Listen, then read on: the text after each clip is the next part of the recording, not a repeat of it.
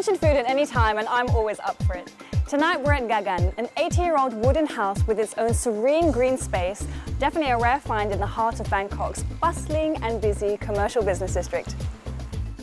Welcome to Gaggan, which means sky in Hindi, where it looks like everything fell naturally into place, complete with the soothing aesthetics of a home from the past, where you can find a cozy ambiance and comfort food without all the pretentious attachments. Gaggan is open for dinner from 6 to 11 p.m. 7 days a week, and you can dine in various settings. Chef's dining is for an intimate gathering of 10 people. The library is where 4 people can dine while reading, and the private room is for 24 people. The outdoor terrace and patio makes the perfect setting for drinks. Can you please tell us a bit about Gaggan, how it all started?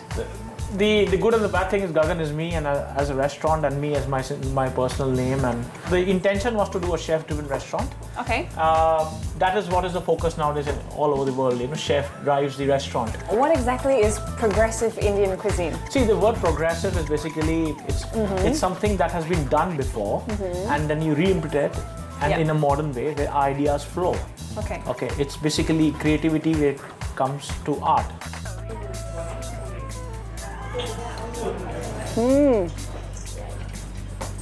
That's really good.